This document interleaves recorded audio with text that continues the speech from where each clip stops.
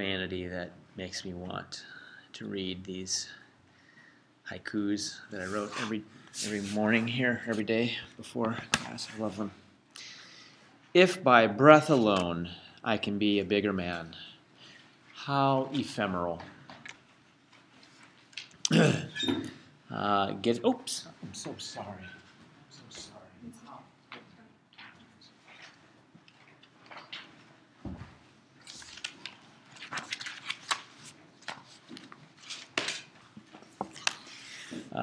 This gets to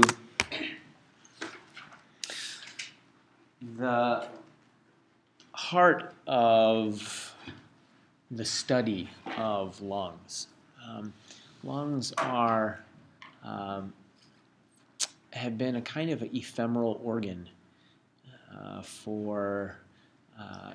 to anatomists for much of human history. They've grappled to understand what it is, why we are doing it, why are we bringing air into the body, and then expelling it.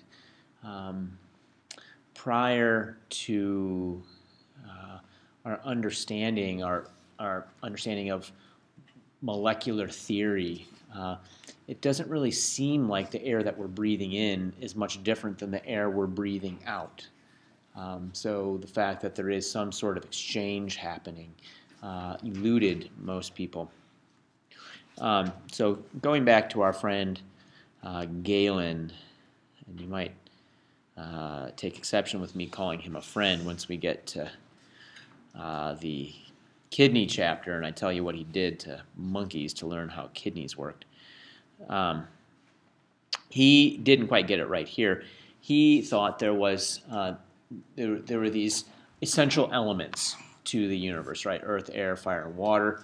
And the body is composed in equal parts of these different elements. This is an Aristotelian concept. The breath was the process by which the body incorporated the element of coolness, air and coolness into the body to tame the heat of the fire. And so the lungs he believed the heart was the origin of the heat, and the lungs were this organ for attenuating that, modifying it, keeping that heat under control. So it took many centuries for the thinking to be evolved. Leonardo da Vinci had a chance to actually look at some lung tissue, and he made these comments. So the substance of the lung is dilatable and extensible like the tinder made from a fungus, but it is spongy, and if you press it, it yields to the force which compresses it. And if the force is removed, it increases again to its original size. So hereby, beginning to zero in on the fact that there is void space in this material of the lung. There's negative space that can be compressed and then refilled and returned to its original size. It wasn't until this guy, William Harvey, about 100 years after Da Vinci, that we begin to understand that the lungs are actually providing something beyond coolness to the body. He believed it was some sort of nourishment to the body, and this nourishment is being delivered to the blood via the lungs. So he doesn't quite understand oxygen and respiration in a modern sense, but he does have some sort of idea that there is something vital that is being provided, that is in the air, beyond the quality of coolness, that is then being transferred to the blood.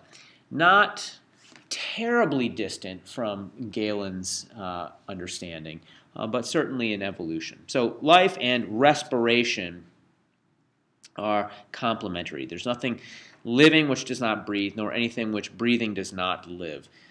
So hereby identifying the fact that there's something happening during inhalation that is essential to life.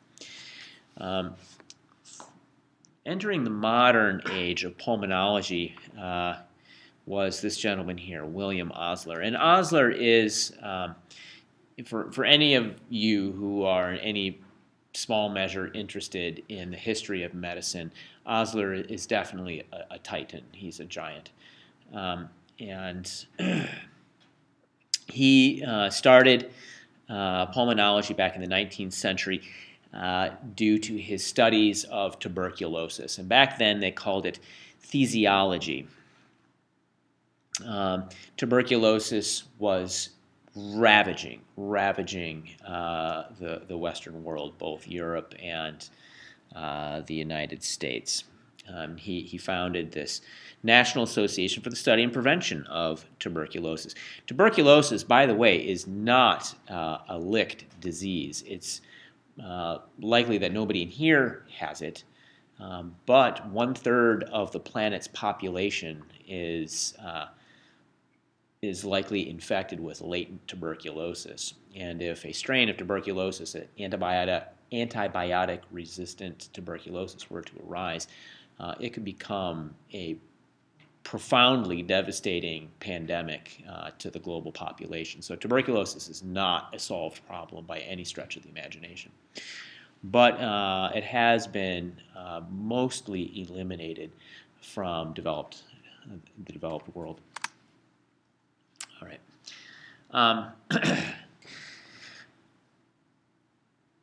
Back in the early 20th century, poliomyelitis, was just a devastating disease that was a deinnervation disease. It destroyed peripheral neurons, and and leading to muscle wasting. This is what got FDR and crippled him and eventually led to his death. There were literally thousands of young people, young, healthy individuals that were struck down by polio. And the way they dealt with it was to stick these people on ventilators. These were iron lungs, negative pressure ventilators. And the first of which can be seen right here with that nurse. That was the first iron lung ever produced. And basically, their whole body got stuck into these chambers. There was an airtight seal around their neck, and then they would have negative pressure in the chamber, which would kind of expand their body, thus sucking air into their lungs, and then positive pressure was applied, expelling air from their lungs. Their lungs worked, they just couldn't ventilate. The muscles of the diaphragm and the attendant musculature was wasted. Thankfully, we now have the polio vaccine, and polio has to the greatest extent been eradicated from the Western world. It does still exist on the planet, though. It is not. So there was an outbreak in what's that country we bombed? Afghanistan. There was a recent outbreak of polio in Afghanistan. Okay, so alveoli. This is the basic functional unit of the lung. It's the location of gas exchange. What's interesting about the lung is that there is 35 times the surface area in your lung than the surface area of your body. These small, volumetrically small structures in the lungs have far more surface area for the exchange of gas. The more surface area, the more there's going to be landscape, turf, across which you can get the exchange of blood. I'm going to take a moment because my intellectual curiosity is not going to permit me to pass by the opportunity to point out a fundamental property of the physical universe that we live in. And that is, and I'm going to state it in the general and then give you some specific examples. It is a general principle of the universe that you can fit a theoretically infinite n-1 dimensional surface inside a finite n-dimensional surface. Whoa, Dr. Kleepak, slow down. 3. We'll say n equals 3. In this case, it does. N equals 3. What is a three-dimensional surface? It's a volume. And what is an n-1? N-1 is 2. Two-dimensional surface is surface area. So you can fit, theoretically, an infinite surface area folded up and compacted inside of a finite volume. All right? And this is the maximizing the surface area to volume ratio. But in general, it can apply to any dimensionality. And it is this principle that guides so many of the structures that you're going to see in biology. So if you want to be able to rationalize why something looks the way it does, one of the principles that's going to guide that is this one right here. So for example, why does a snowflake look the way it does? It's maximizing perimeter to surface area. All right, the having this extremely huge perimeter as it moves towards infinity in an extremely finite surface area. All right, so that's one example. Surface area to volume is another. There you can talk about higher dimensionalities, 4- and 3-dimensional interaction. So for example, within a 4-dimensional surface, we'll call the 4th dimension time. In a finite time period, like from time 0 to time 1, just in a single moment, you can think of time as being a stack of 3-dimensional surfaces. And how many time points is possible to fit between 0 and 1 seconds? Okay, so you can think of an infinite number of possible 3-dimensional surfaces that can fit within a finite 4-dimensional surface. It's a profound organizing principle to matter. And this is just one of the many examples in the body. I could point them out all day long through all the lectures if you're really thinking about it and applying that understanding. So, enough of that. Here is the respiratory system. And I put this up simply to identify the functions of the respiratory system. So if I were to ask you what those functions were, you would say, well, it's breathing. And what does that mean? Breathing means bringing air into the lungs. We call that ventilation. And then exchange of gas. So movement of air to the exchange surfaces, that's ventilation. Gas exchange across the membrane, the respiratory membrane. And then there's also the protection of the respiratory surfaces by the mucus elevator. Phonation, or the power of speech, is also included in this respiratory system. And olfaction is not possible without the movement of air across the olfactory bulbs in the nasal cavity. There are actually some endocrine functions in the lung as well that I did not put on this slide. So let's start with the sense of smell. So here is a picture of what would be Jean-Luc Picard's face if you cut it off and looked inside his head. One of the things you notice here is, this one doesn't work. Oh yeah, here. You notice these structures. What are these? Oh, they're labeled. You can just read the labels there. The concha, the turbinates, also called the turbinates. So I like this picture because it shows how aptly named the turbinates are. It creates a turbulence in the air that is flowing through the nose. By mixing up that air, it causes any kind of fine particulates that would not be good for the lungs, to adhere to the walls of the nasal mucosa, all right, and not be sucked down into the lungs. It also helps dissolve any odorants. So when you smell, any odorants that are in the air are going to get stuck into the mucus of the nasal cavity so you can smell them. And this looks like a pretty amazingly labyrinthian nasal cavity, but quite frankly, if you were to look at the similar cross-section of the rostrum of a seal, for example, you would be staggered at how amazingly intense the nasal cavity is in those animals who have a far more developed sense of smell.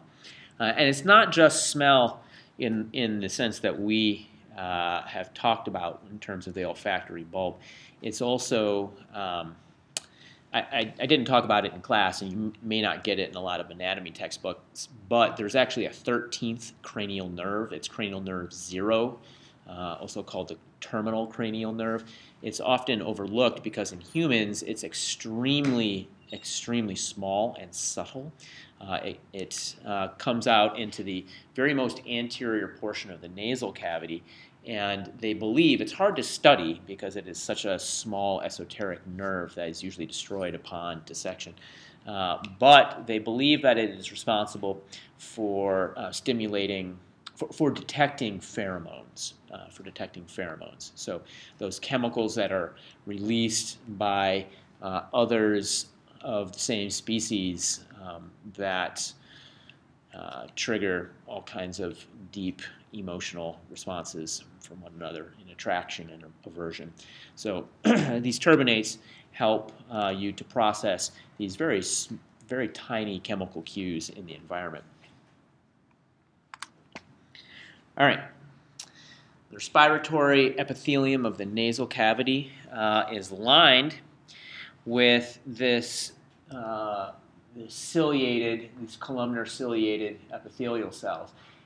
And this acts as the mucus elevator. It's going to filter out any particles of dust or junk floating around in the air, fine particulate matter, and any pathogens that you may inhale. It also warms and moistens the air so that the surface of the lung is able to stay in the appropriate condition for gas exchange. All right, and so here's a picture of that mucus elevator. We see here's the lamina propria, the connective tissue with the ciliated columnar epithelial cells on top. Embedded in here are these mucus cells, or so-called goblet cells. Here's a close-up of them. These are what are producing the mucus. It's going to drop it out onto the surface of that trachea or wherever, nasal cavity. And then the ciliated epithelium are moving like this to kind of swipe that mucousy layer all in one direction, which is basically towards the mouth and towards the nose, the external opening of the nose. The larynx. So the larynx is responsible for making sound. And the glottis and its surrounding structures are the organs of that.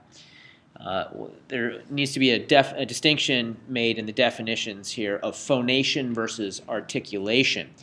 Phonation is the job of the larynx. You use your larynx to phonate.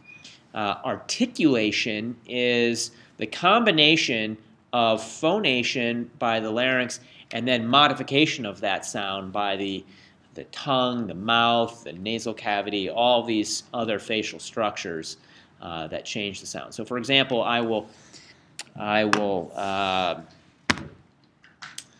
sing "Mary Had a Little Lamb" without articulation and just phonation. That would sound like everything else is not moving, and I'm just phonating. That's the phonation. And then articulation is turning that phonation, that is the underlying sound, into the speech that we now recognize. how do the muscles of the larynx achieve this? Well, we're not going to go into the names of the muscles at all. That's way beyond our scope. But they are able, here are some muscles, they are able to pull on these arytenoid cartilages. So here's the thyroid cartilage, here's the cricoid cartilage. These little rabbit ears, I call them in lab, are the arytenoids.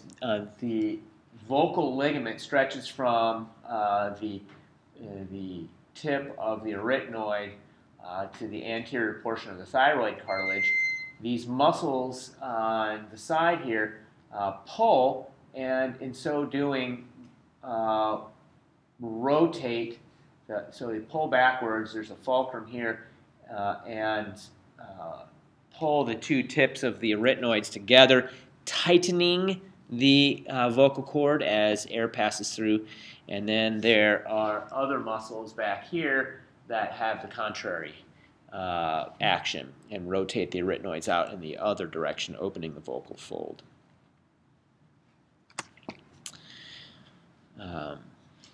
Okay, so the anatomy of the trachea. I should have probably cut this slide out because we did that in the lab. But here we are. So we're taking a cross section of the trachea, and when we look at it, here's a really beautiful colorized scanning electron micrograph where we can see the opening of these goblet cells that are disgorging their vesicles of mucus, and then all these ciliated epithelium that are forming the same mucus, or they call it mucociliary escalator, that are bringing particulates that make it past the nose up out of the larynx.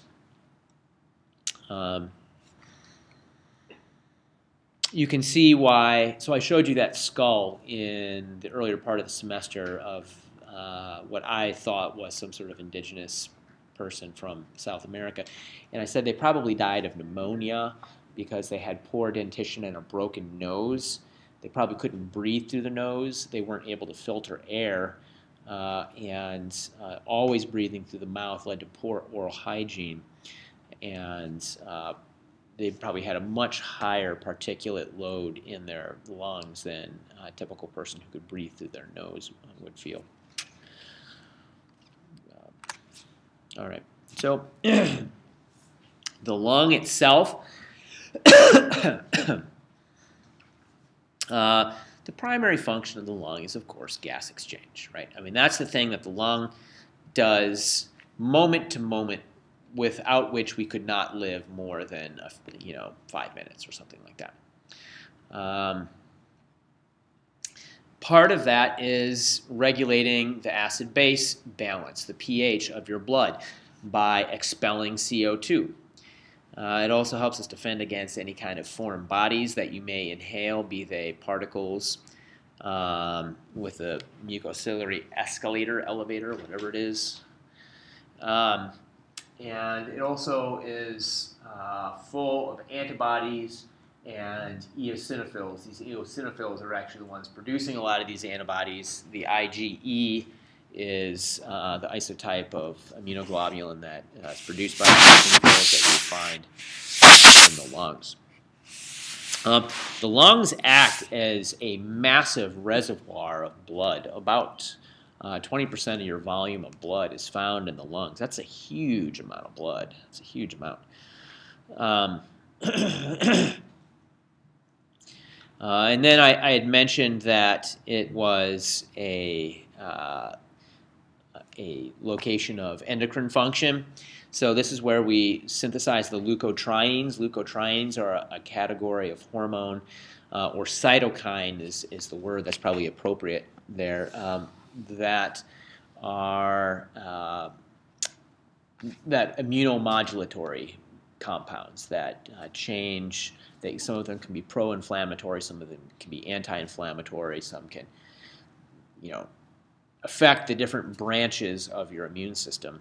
That gets biosynthesized there. You also can activate angiotensin there and break down the lungs, are where we break down the the epinephrine, pardon me, and serotonin. So, what does it look like? See, I had a model that used to look something like that. I gotta find it. So,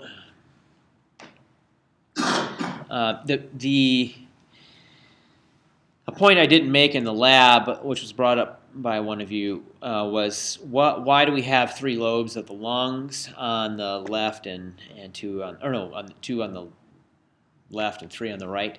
And those are due to the secondary bronchi from the different branches of the lungs. They go into each of the lobes, and then we subdivide that into lobules. It is these secondary and tertiary bronchi which form the major resistance, that when you breathe in, you feel like you're working against something throughout that tidal volume of your breath. It is the expansion of those bronchi. They're the ones that are giving you the primary resistance to expansion. Oh,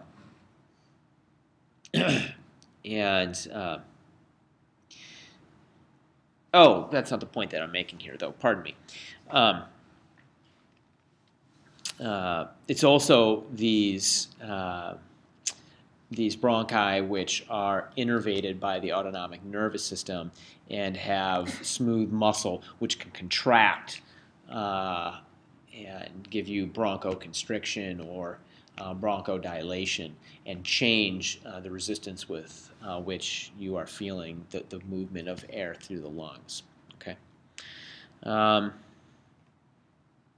So the 2 terms that I just used will define them: bronchodilation and bronchoconstriction.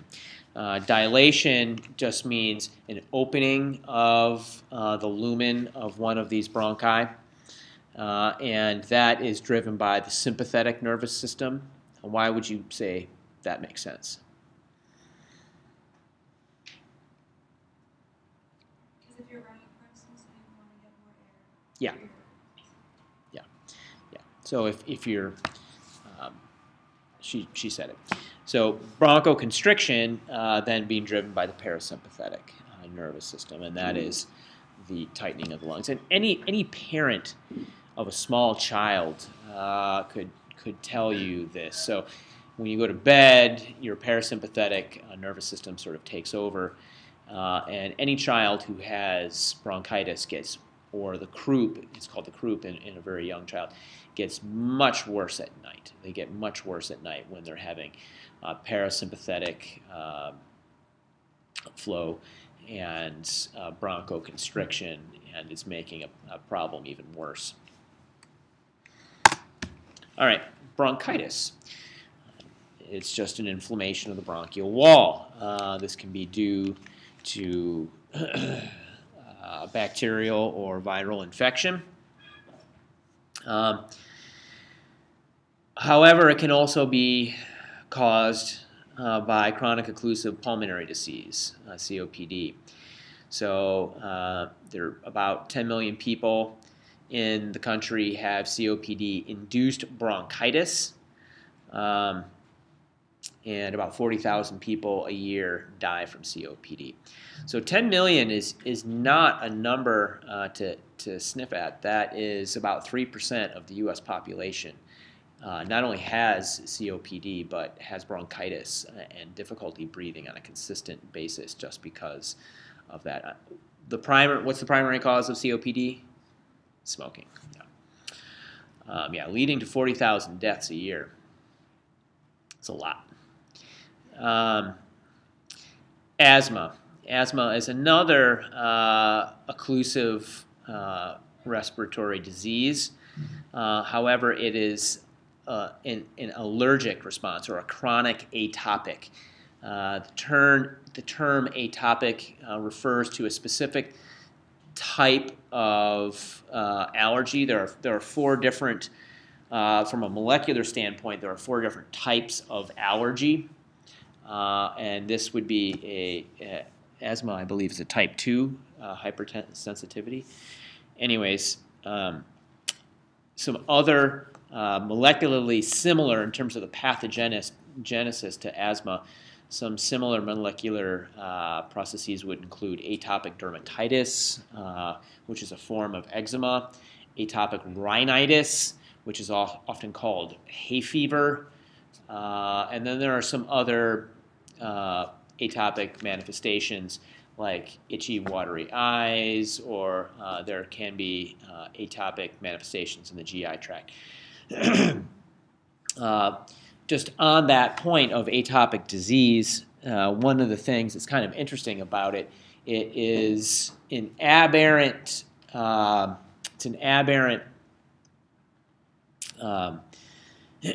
molecular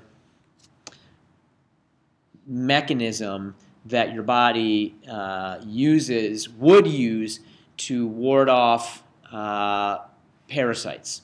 So it is mediated by a group of T cells, of T lymphocytes called Th2, helper T cell 2 cells. These helper T2 cells are typically there and get activated when you come in contact with some kind of parasite, hookworm, whatever, any kind of helminth out there that is going to act as a parasite. The Th2 cells are opposed to another group called Th1 cells, helper T cell 1 type. Those are the kind of cells that get activated during bacterial and viral infections. So you have bacterial, viral, Th1, parasites, Th2. The truth is that all of us here are extremely privileged in the global sense by not having to deal with parasites on a daily and regular societal basis. But that has correlated with a rise in asthma. There's a pretty famous guy that he was an American. He had really bad asthma, and he decided to give himself hookworm. Well, he couldn't get hookworm anywhere in the United States.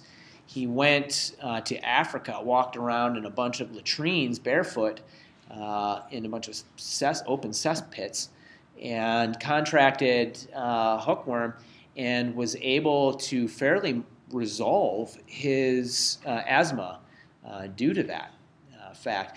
Then he came back and took a fecal isolate and pulled out the hookworm from his feces and tried to start selling it, and the FDA, like, hell no. So he, it was not feces, it was the hookworm that he had isolated from his feces. But anyways, he moved to Canada, and I guess you can go to Canada and get some of this guy's hookworm if you have a really big problem with asthma.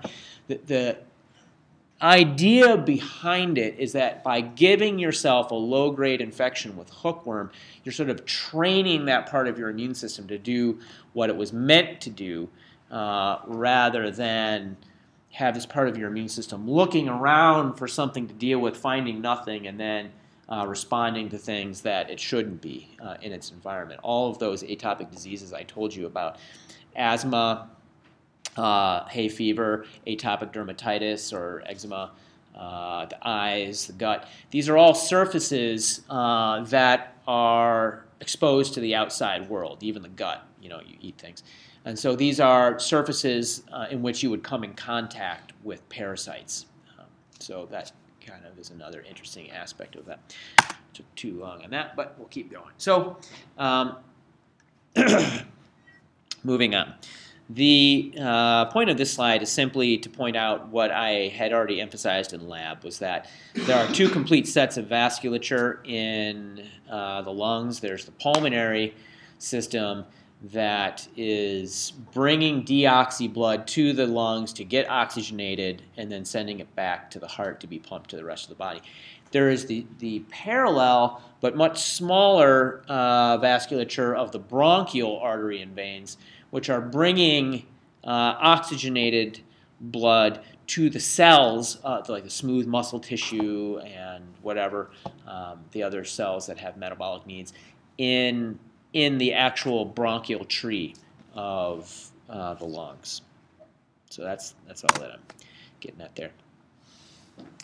All right, so in the pulmonary circuit, your blood pressure is significantly lower than your systemic circuit. So you took your blood pressure the other day, right? And what was your diastolic pressure, the lowest pressure that you found? It was probably anywhere from the lowest of you were around 60. There might have been some of you up around 90, something like that. Maybe someone a little higher. I hope not. For this diastolic, the low number. In your lungs, it's about 30 millimeters of mercury, very, very low. Because of that, since they are low pressure, they're more prone to embolism. That is, having some kind of thing lodged in that pulmonary tree. It's low pressure, things are going to get shoved up there more readily. This can include blood clots, so that would be a thrombotic embolism, fat globules, air bubbles, really problematic. Yeah, so we have the CT scan here, and you can see a number of emboli indicated there at the arrows. All right, so that's one of the hazards of having a lower, actually keep going, one more thing here, having a lower blood pressure there. So we talked about the foramen ovale, the fossa ovalis in adults, and in fetuses the foramen ovale. Sometimes after birth, the foramen ovale doesn't seal completely, and they call it a patent foramen ovale in an adult. Something like, I forget the number, but it's between 5 and 15%.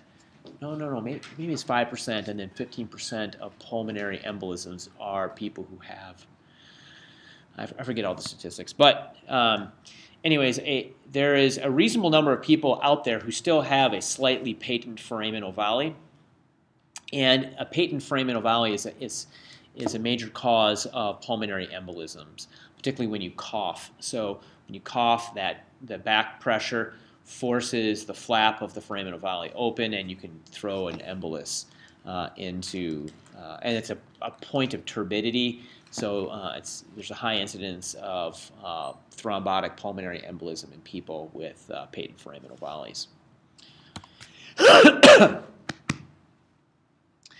All right.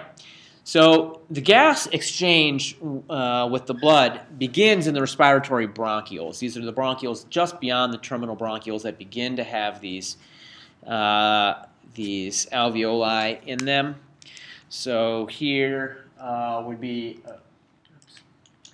a respiratory bronchiole. How do I know? Well, look, there's an alveolus right here adjacent to it, so it has these little bubbles off it. And it leads directly into an alveolar duct. Here are two alveolar ducts with a beautiful alveolar sac right there. That's a very nice cross-section showing the anatomy. Oh, geez. Okay. Here is a cartoon of what some of these alveoli look like. So we see this squamous epithelium, simple squamous epithelium lining the inside. These cells are called pneumocyte type 1. Pneumocyte type 1. And the bulk of the surface area in your lungs is made up of these pneumocyte type 1. There are also embedded around here these pneumocyte type 2 or septal cells. These cells are embedded in the septum between adjacent alveoli. At nodes, at the nodal regions, you're going to have the capillaries that are bringing blood into the region, and then in the septa, you're going to have these septal cells. The job of the septal cells is to produce a surfactant, an oily secretion of proteins and phospholipids, whose job it is to reduce the surface tension. So when you take a droplet of water and you put it on typically any surface, a glass or your skin or wherever, it's going to beat up, right, because of the surface tension.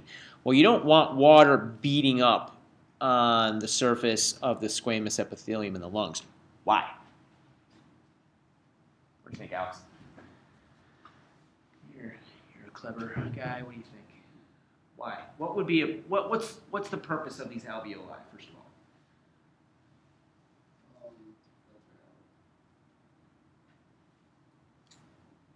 Well, filter is maybe not quite the right word. The word you're probably looking for is exchange. Exchange. Help them out, somebody. Gas exchange. Okay. And if gas exchange is our primary purpose, say I want to exchange, let's think of gas like money. I want to exchange money with Amanda over here. I want to give her $1 because she did so well in her quiz. Is it easier for me to do that from over here, or if I walked back there next to Kelsey and gave her the $1? Much easier if I was closer, right?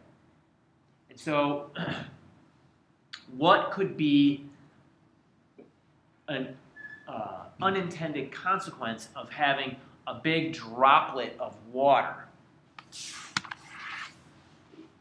All right, so here's the blood that has the oxygen in it, or that has the blood cells in it, and here's the airspace that has the oxygen in it. What happens if I have a big water droplet sitting there? The oxygen has to diffuse through the water droplet first before it can get into the blood. That is not very helpful. We want to get the air right next to the blood, the capillaries, so there can be that rapid exchange. See? Okay. So we have to keep the surface tension of water down. And by doing that, we have this oily secretion. It's not totally oily, all right, because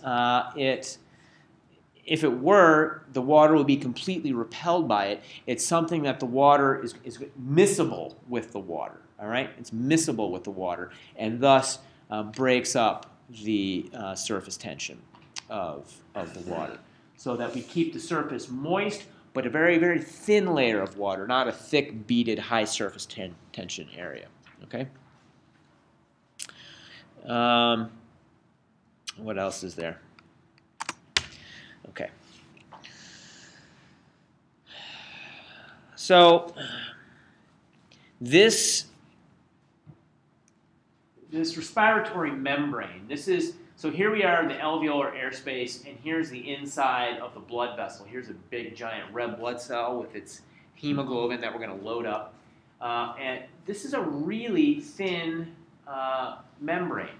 We have a single squamous capillary epithelium here, and a single pneumocyte 1 squamous epithelium here, with just the thinnest amount of basement membrane keeping the two of them across. This distance is only half of a micrometer, pardon me, 0.5, half a micrometer. That's 2 100,000ths of an inch, or less than 2 100,000ths of an inch. Really, really thin. And so this the oxygen is able to diffuse across that membrane so rapidly because this is such a short distance. This is not a very long way for the oxygen, the gas, to diffuse. All right.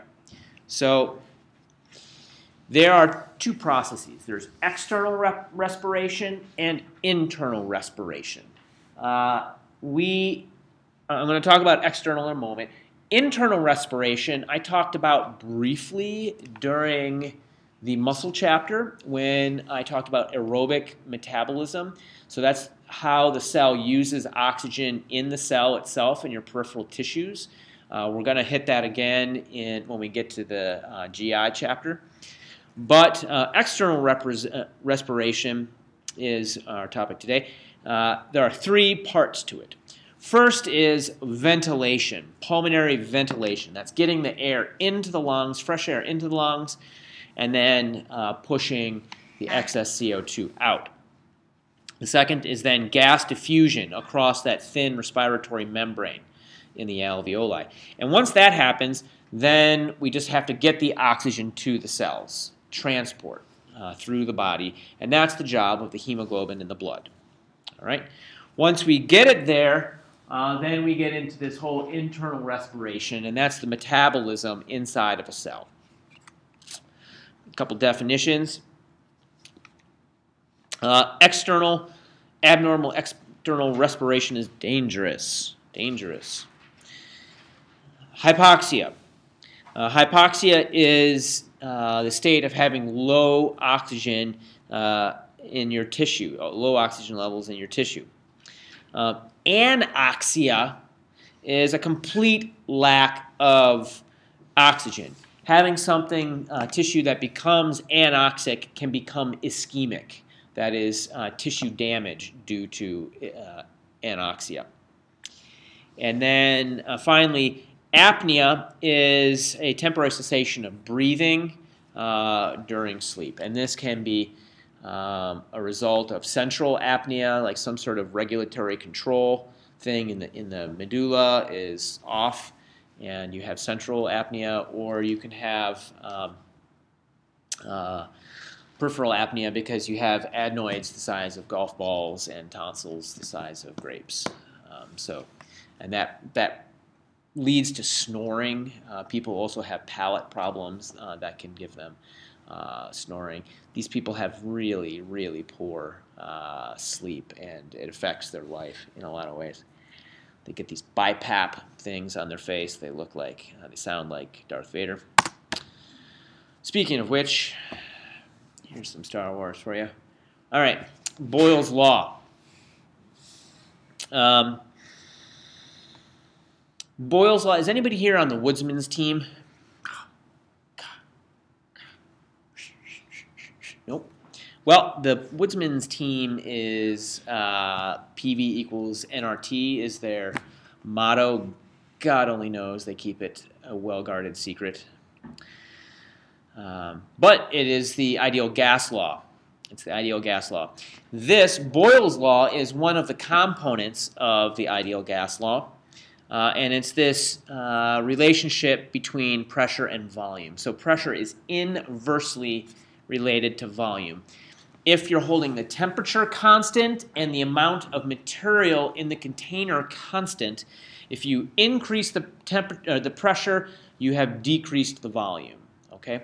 And vice versa. So in the top panel, we see a decrease in volume and the pressure rises. Much like these guys, Han and Leia, are feeling here in the trash compactor. As the volume closes, the pressure's going up on them. And then Luke here out on his home planet in the great wide open, he's feeling so nice and peaceful watching the dual sunset.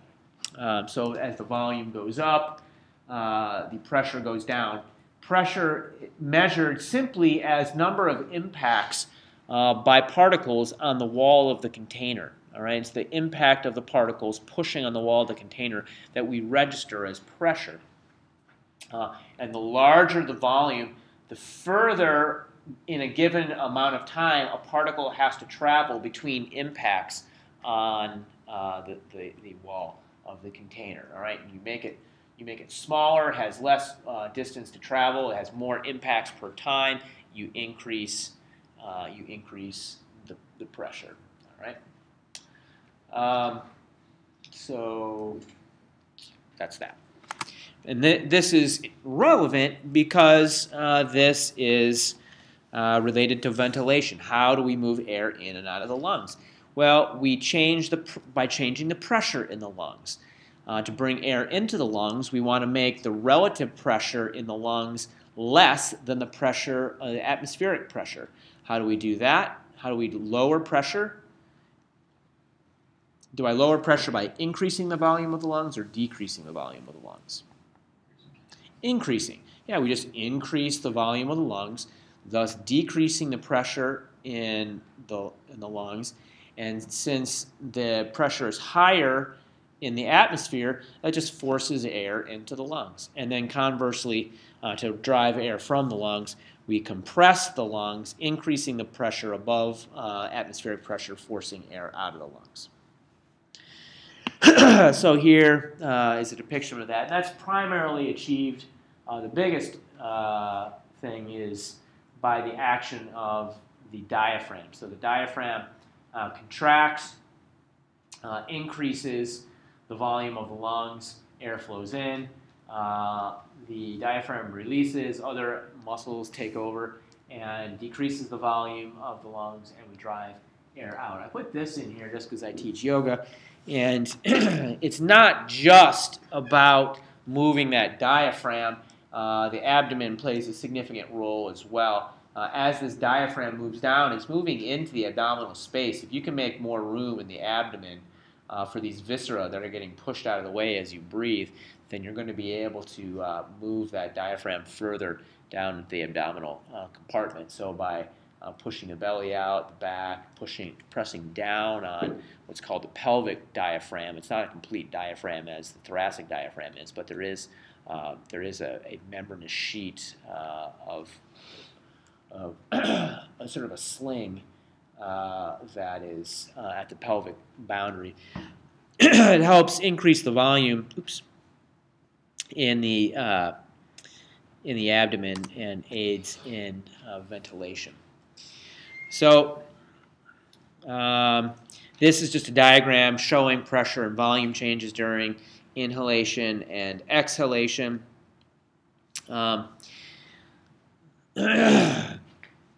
During inhalation, the pressure goes down and the volume is going up. All right. And then during exhalation, well, let's start down here actually. The volume goes down, we compress the volume, pressure goes up until it pushes the air out into the surrounding environment. So here are some of the other muscles besides the diaphragm that are involved in this. We have the abdominal muscles here. Some of which are not shown. So during inhalation, however, it is this process of lifting the rib cage and depressing the diaphragm. So we lift the rib cage with the serratus and the pec minor and some of these intercostal muscles. The scalene muscles in the side of your neck lift that clavicle up, and the superior rib, the top rib, increasing that volume. And then on exhalation, the intercostals, the internal intercostals can contract and compress the rib cage. The rectus abdominis, the obliques, compress the abdomen, help force that diaphragm up into the rib cage. So here's a chart that you are going to need during the metabolic analysis lab. It should be in that pack as well, but I'm introducing it to you now. There's this notion of pulmonary volumes. So as you're sitting there listening to me, I don't think any of you are hyperventilating, doing any deep breathing, thinking about these pulmonary volumes. So you're probably all sitting here at this resting tidal volume. So tidal volume is just like a tide. That's the amount of water that comes in and goes out, right? So a tidal volume is just how much air you're moving between peak exhalation and peak inhalation. And there are these other concepts here, which I'm not going to go through right now, but you'll familiarize yourself during that lab. One of the ones I use a lot is this. The two are tidal volume and then vital capacity. Vital capacity is the maximum amount of air that you can push. So how far in and how far out once you blow it all out. So tidal volume and vital capacity, those are the two important ones for the moment. All right, we talked about Boyle's law, P inversely related to V. Henry's law is another one. It's a relationship between solubility and pressure. So I'm sure everybody here has opened up a can of soda or seltzer water or a 2-liter or something like that. And as soon as that happens, whoosh, you let air out, right? All this carbon dioxide that was in solution, you open it up and let the pressure out, and a lot of that carbon dioxide that was dissolved comes out of solution, all right? So what we're doing is we're just increasing the pressure here. This is increased pressure, so that exchange, that equilibrium between carbon dioxide that's dissolved and carbon dioxide that's out in the air here is at a higher equilibrium. So you increase the pressure. Here we're going to increase pressure. These particles are going to dissolve into this fluid until it reaches an equilibrium. Now we release that pressure, and there's going to be more coming out than going in, and the concentration is going to decrease. This essential physics that is driving the dynamics of gas exchange in our lungs and how the air is going to go into solution, how the oxygen is going to dissolve into the blood, and the carbon dioxide is going to dissolve out of the blood into the alveolar space. All right, here's this gentleman's circulatory system, conveniently tattooed on the front of his body. Looking at part of it in the lungs here, we see the pulmonary capillaries. So here's a pulmonary capillary, and the blood that is coming from his periphery is got a partial pressure of oxygen around 40 millimeters of mercury and a partial pressure of carbon dioxide around 45 torr or millimeters of mercury. That's what's coming back from your tissue. Well, luckily, the partial pressure of oxygen is 100 in the atmosphere is about 100 torr or millimeters of mercury, and the partial pressure of carbon dioxide is about, as long as we don't mess it up any further with carbon emissions, is about 40 millimeters of mercury right there. So as you can see, 45 in the blood of carbon dioxide and 40 in the atmosphere, the net motion of carbon dioxide is going to be out of the blood. Whereas the partial pressure of oxygen in the blood and the deoxy blood is at 40 millimeters, and it's 100 in the atmosphere. So there's going to be a real strong pressure to bring oxygen dissolved into the blood. So then moving out of this space, the oxygenated blood fairly reflects the composition, the concentration profile in the atmosphere. All right, and then the reverse thing happens at your cells. So this is somewhere in the periphery down here. This blood is coming in. It's not quite at 100 any longer because some of that oxygen has been leached off by the various structures that it's passed as it goes. CO2 is around 40 because it's not picking up anywhere. But in the cell, the partial pressure of oxygen is low. It's at about 40, and CO2 is at about 45. And so we just have gas exchange in the exact same manner as we did at the alveoli, and we start the cycle over again. All right.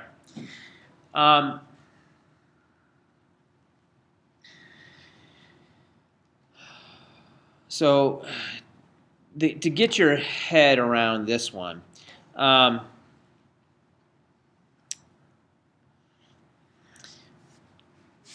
this is the ambient partial pressure of oxygen, and this is in the pressure gradient of oxygen. So this would be in the atmosphere, and this would be the venous blood that's just arriving at the alveoli, totally depleted of oxygen. So this is the pressure gradient of oxygen. So here is a steep gradient, rapid diffusion of oxygen.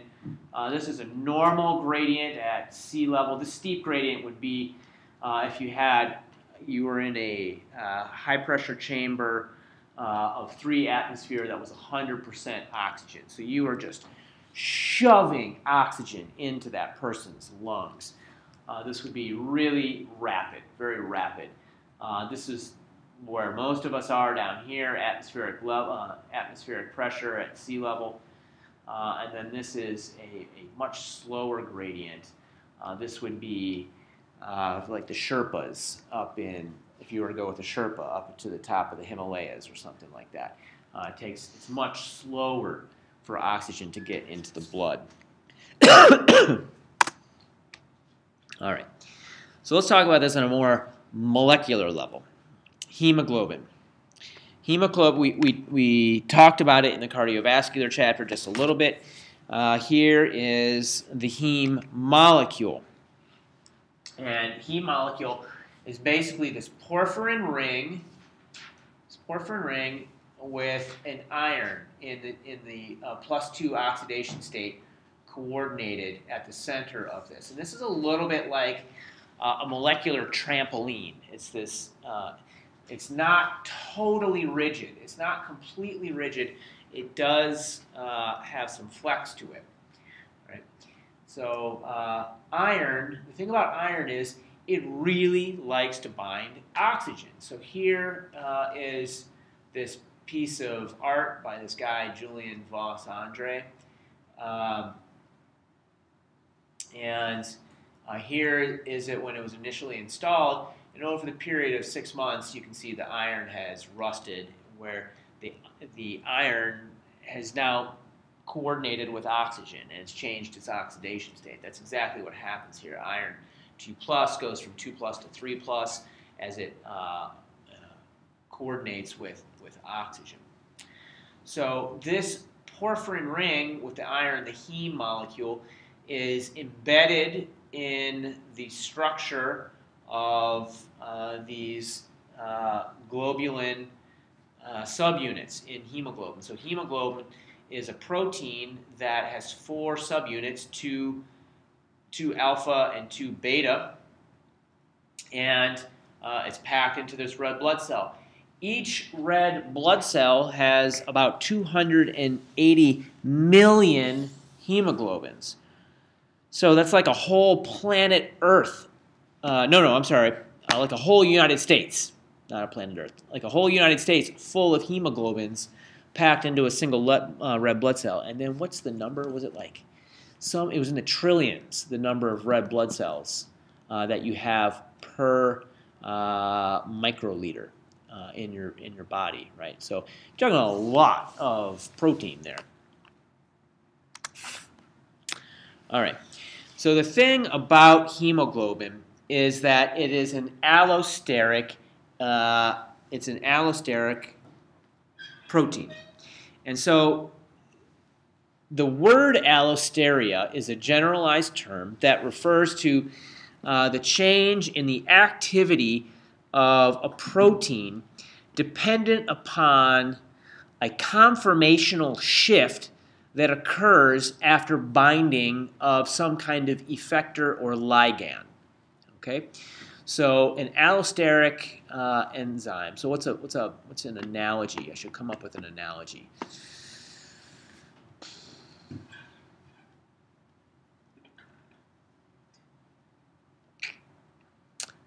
Well, struggling. I'm usually pretty good at this.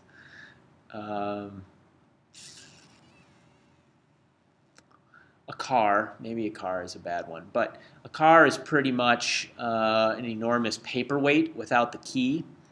You put the key in, you turn the key, you've slightly changed the conformation of the car, and now the car is going to have a different function than it did before. That's not a really good analogy. Anyways, what you can see here is some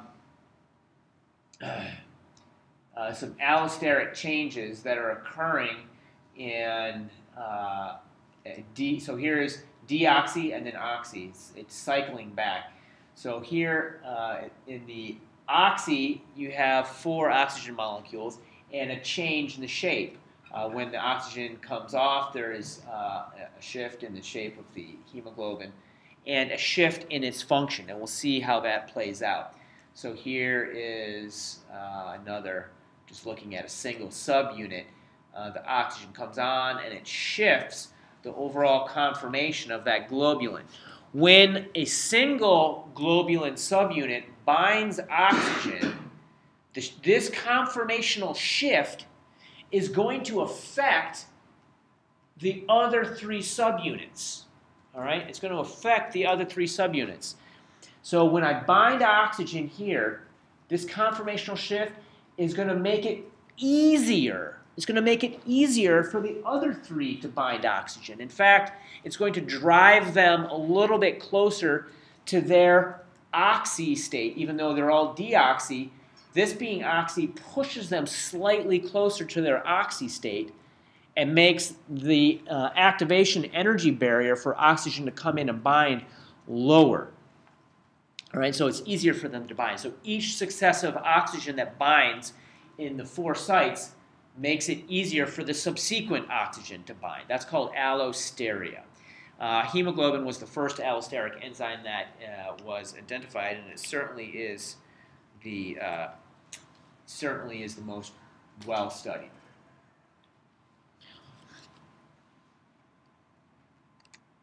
All right, so here is a chart showing this.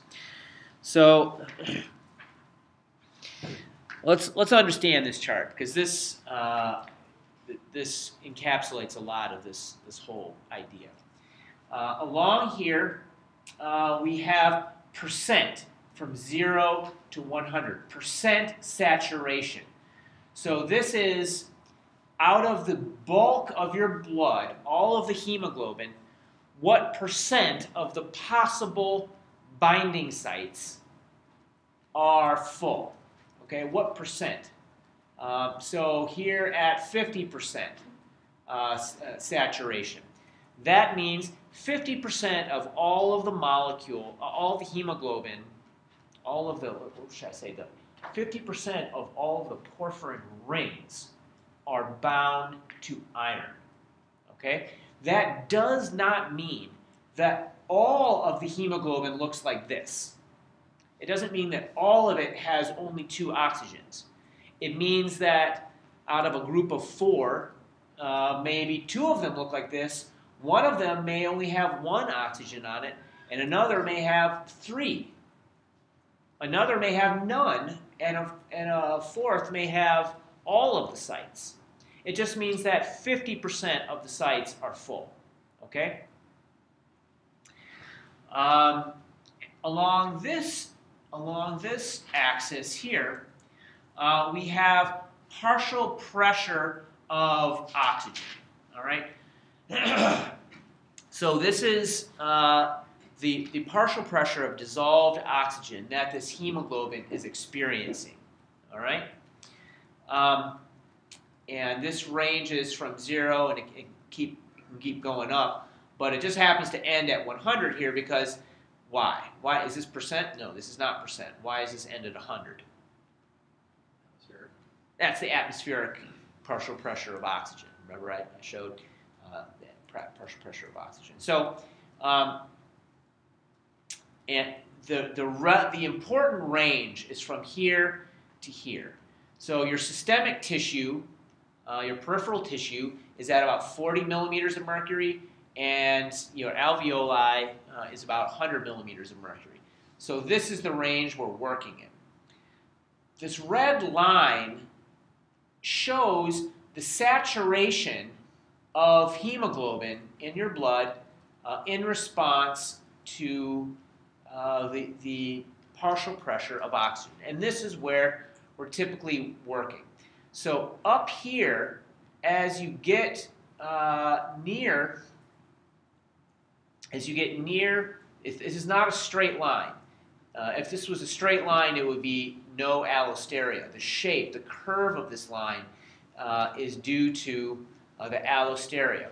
What's interesting about this is even at the peripheral tissues, when we have unloaded all of the oxygen that's going to be unloaded, still 75% of the sites, 75% of the possible sites on the blood are still full of oxygen.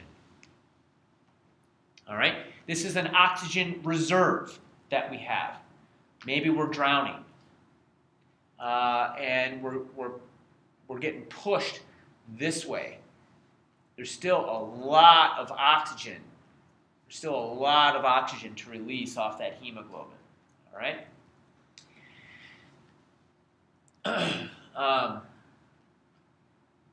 Yeah, so up to 3/4 of dissolved oxygen may be reserved by the red blood cells.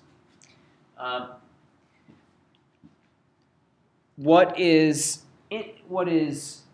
essential about this is that at higher concentrations of oxygen, hemoglobin wants to bind more, and at lower concentrations of oxygen, hemoglobin wants to dump oxygen.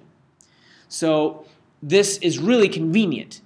When the hemoglobin finds itself in a place of high oxygen concentration, aka the lungs, it is more tuned to grab up the oxygen quickly.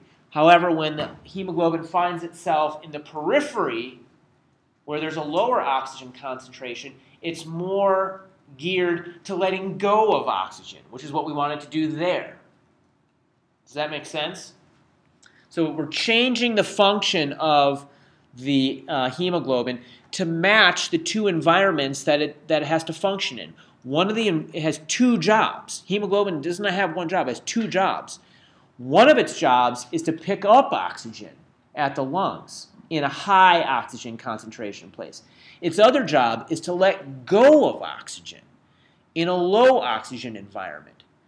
And we're tuning it so that it doesn't have a linear response. It can be better at doing both of those jobs independently, because it never has to do both those jobs at the same time, right? It would never find itself in a high oxygen concentration and a low oxygen concentration environment at the same time, right? Does that make sense a little bit? Okay. So that curve, that oxygen saturation curve that that we just looked at, can be affected by a number of different parameters. It can be affected by pH. This is called the Bohr effect, named after this guy with the mustache here, Christian Bohr. And it can be affected by temperature. All right. So let's look at the Bohr effect first. What did I say the normal pH range of the blood was? 7.4 is the mid, so it's 7.45 down to 7.35. It's a pretty narrow range, right, that you feel comfortable in. So if you are in acidosis at 7.35, right over here, all right, let's look at what's going to happen. Okay, so let's call this 40% right here, 40%. Acidosis, that's when you have high carbonic acid, high CO2 in your blood, maybe high lactic acid, right? You've been exercising really strenuously, anaerobically, high acidosis. It shifts the curve. So that O2 release at the tissue. Okay, wait a minute. Let's see. It shifts the curve such that it's more readily dumping oxygen. It's easier for it to dump oxygen at the peripheral tissues. So at 40% saturation, or I'm sorry, at 40 millimeters of mercury, which is the peripheral tissue, when you're in acidosis, when you're normal, you're here at about 75. When you're in acidosis, the saturation drops down to 60. See that? So more of the oxygen has come off the hemoglobin when you're in acidosis. The oxygen is dipping into that reserve. So normal is here at 75, go into acidosis, you dip down into that reserve of oxygen and you release more of the oxygen. That is the Bohr effect. Tip. Is CO2 considered acidic? CO2, when it dissolves in the blood, can form either bicarbonate or it can form carbonic acid. So typically, just CO2 directly dissolved forms carbonic acid, which becomes acidic. Yes.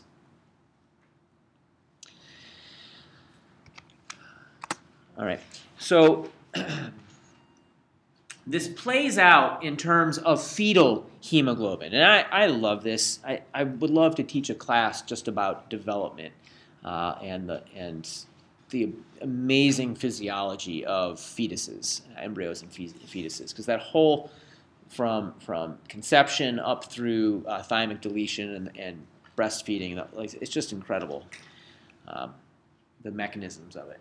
So here is some fetal hemoglobin. Adult hemoglobin has these 4 subunits, alpha and beta. However, fetal hemoglobin, the beta subunits are replaced by these gamma subunits. They're different. The proteins are different in babies. Gamma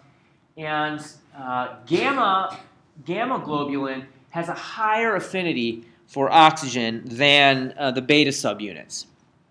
All right? Because of that, it shifts the curve. It shifts this curve over in the opposite direction. Okay? So here's the normal saturation curve, and here's the fetal hemoglobin saturation curve. Okay, why is that?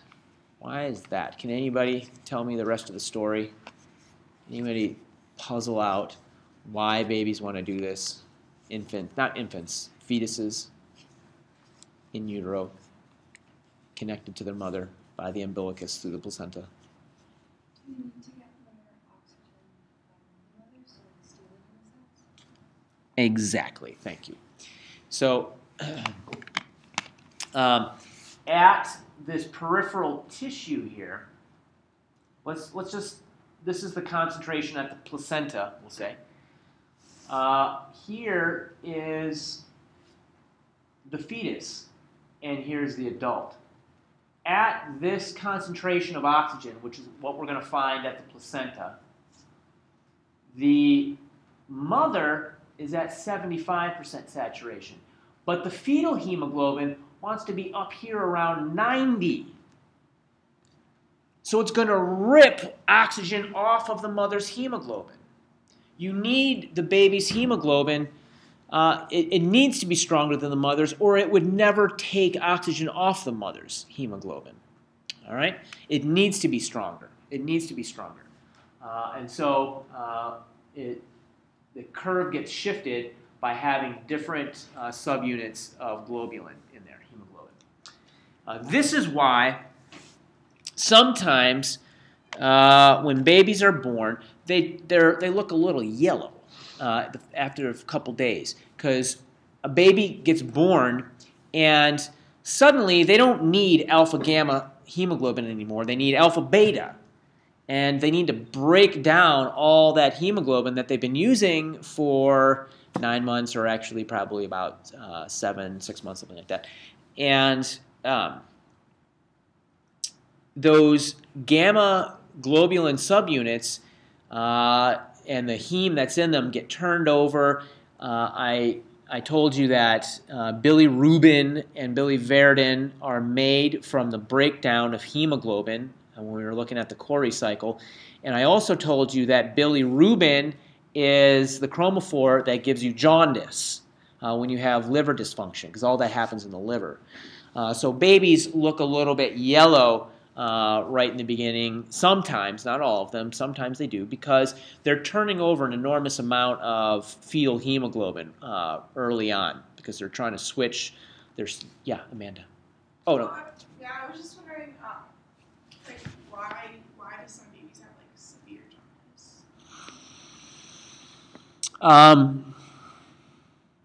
I don't know what you mean by severe, but if it's the jaundice that's related to this, and sometimes it can be they can be very yellow.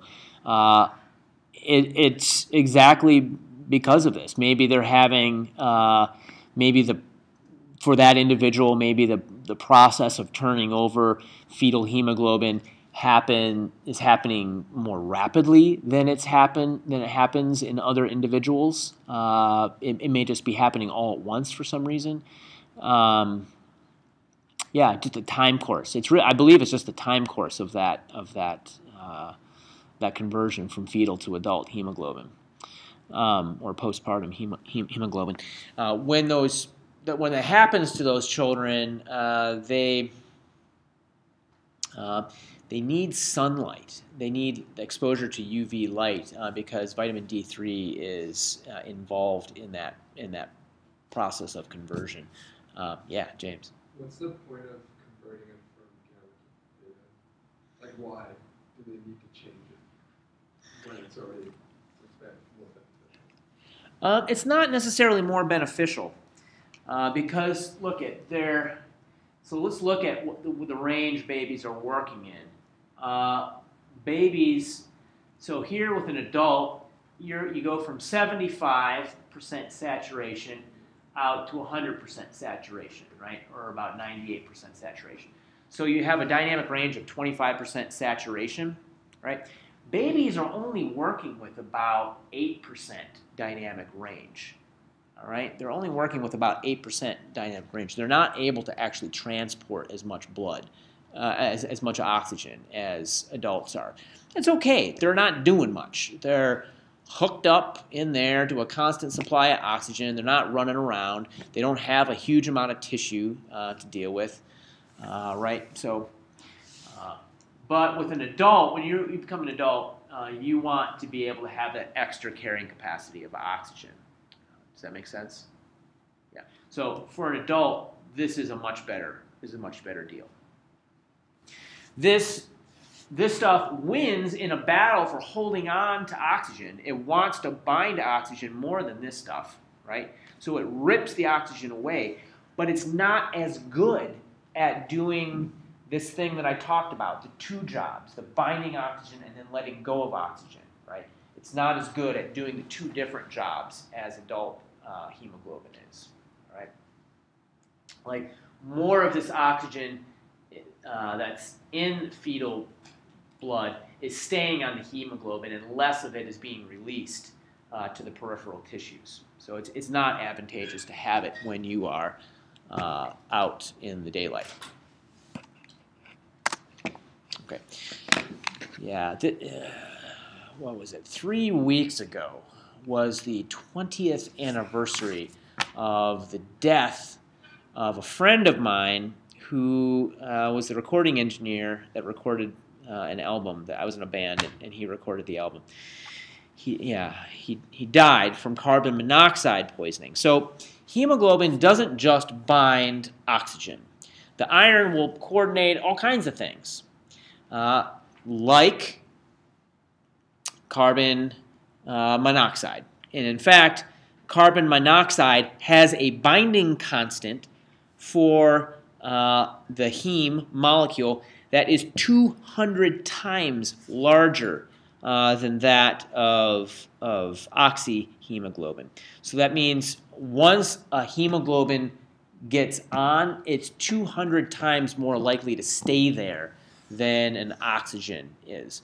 So if you are being chronically exposed to carbon monoxide, you are basically just taking a whole swath of hemoglobin out of circulation. That carbon monoxide is not coming off very easily, and you're basically inactivating your hemoglobin, functionally decreasing the amount of hemoglobin that your body has, decreasing your oxygen carrying capacity.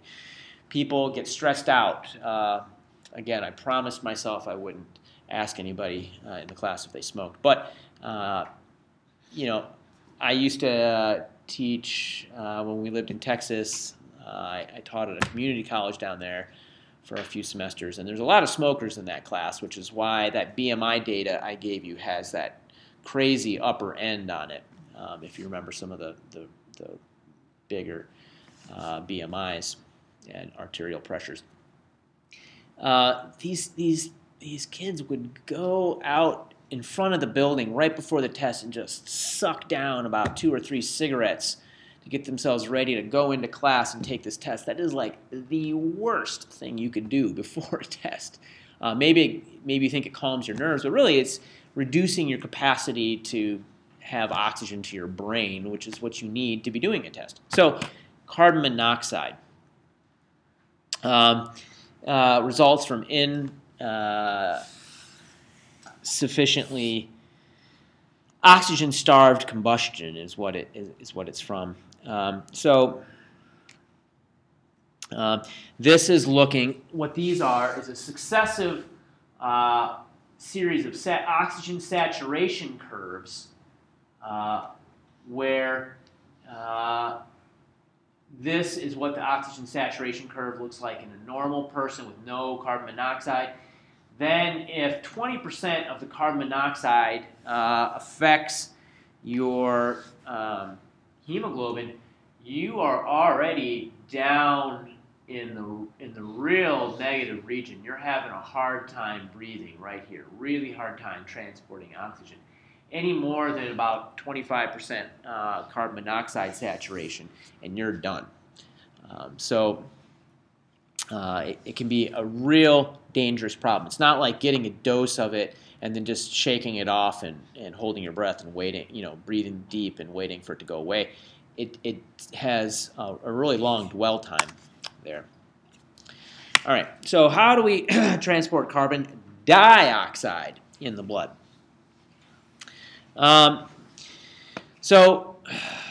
First off, carbon dioxide diffuses into the bloodstream from the peripheral tissue. About 7%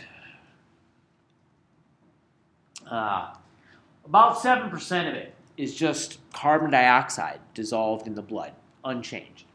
About the bulk of it, however, enters the red blood cells, and 23% of it is going to bind to hemoglobin. So carbon dioxide also binds to the unoccupied heme molecules in carbamino hemoglobin. 70% of it is converted to carbonic acid by carbonic anhydrase, and this dissociates into the carbonate and the H+ ion, thus acidifying the blood. This gets shuttled out of the hemoglobin by this chloride antiporter, which keeps a net neutrality, and this stuff just moves. It just moves through the bloodstream. This stuff just gets buffered by the blood, the hemoglobin predominantly. So those are the different ways it can travel. Either dissolved as carbon dioxide as bound to hemoglobin, or it can convert it to carbonic acid and buffered and shuttled out into the blood in exchange for chloride. All right. So let's review. This is a review slide. Oxygen comes in at the alveoli here, enters the hemoglobin, a little bit goes in the blood, most of it binds to hemoglobin, gets transported through the circulatory system, oxygen diffuses out into the peripheral tissue. All right, then we have carbon dioxide coming in. Some of it goes through the carbonic anhydride, chloride shift, and then the rest of it is just carbamino hemoglobin. Transferred back to the lungs. This is 45 millimeters of mercury CO2. This is 40 millimeters of mercury CO2 diffuses out into the lungs and is expelled in your breath. Where is this carbon dioxide coming from? Where did that carbon come from originally? What's that? Glucose, the food that you eat. All right. Chemoreceptors, the peripheral chemoreceptors.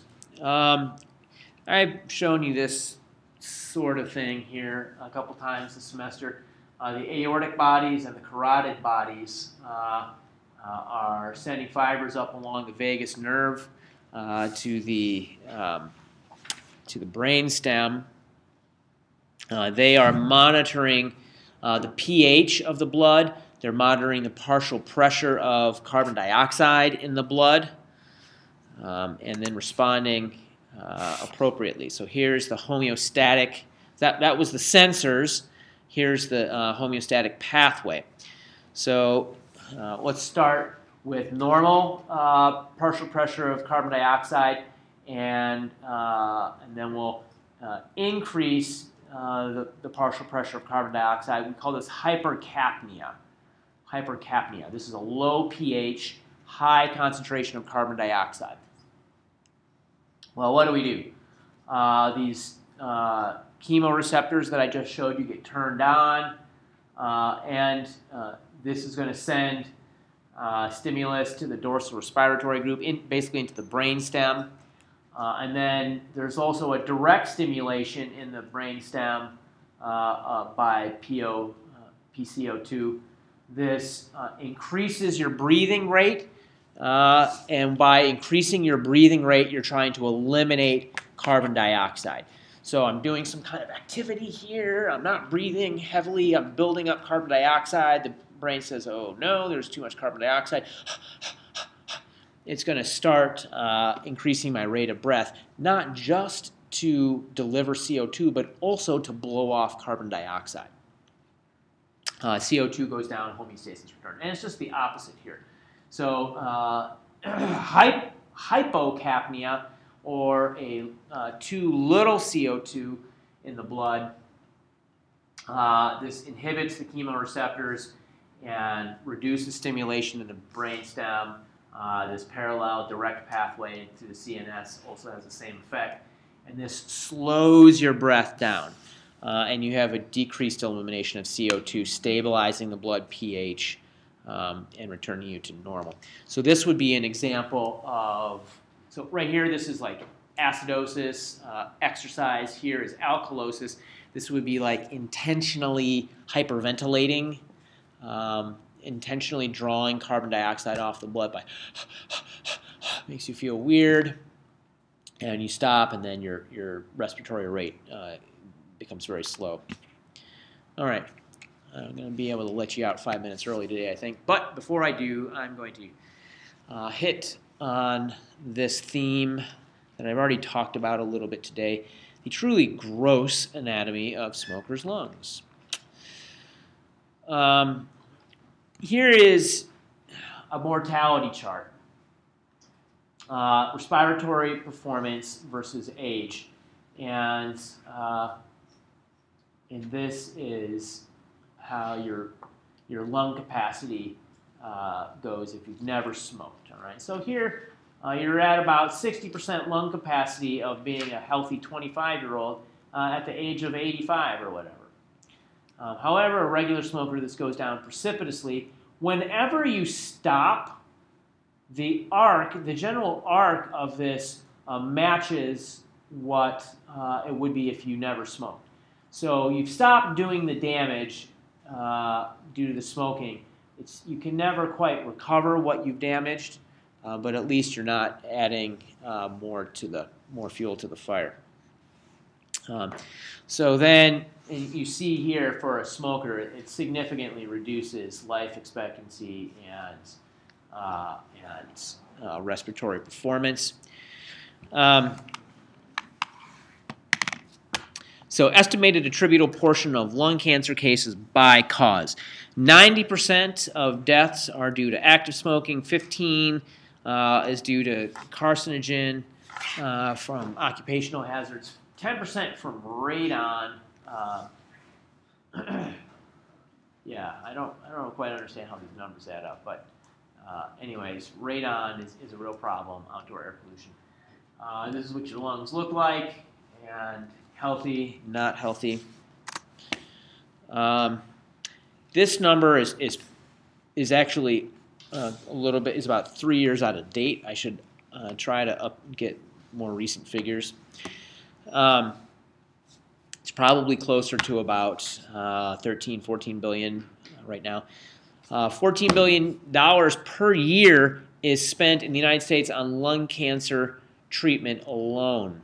That is a significant portion of our national GDP. It's a significant portion of the national GDP. It is dwarfed by the cost of metabolic disorder, which we'll talk about, but it's still huge. Just lung cancer, this one problem, is a huge amount of money, a huge drain on the economy. So cancer deaths by type compared here. Lung cancer is equal to this in number to the next 4 other cancers combined: prostate, pancreas, breast, and colon cancer. All together equal deaths by lung cancer. And so in 2012, we had almost 160,000 deaths for lung cancer. In fact, it was 160,000 deaths in 2012 due to lung cancer. It's a lot of people dying. That's a lot of people dying.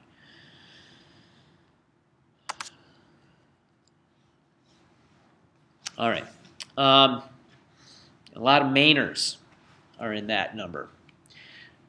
So here, and this is not a problem of just men. I mean, there's the gender stereotype of the tough guy, the Marlboro man with a cigarette in his mouth.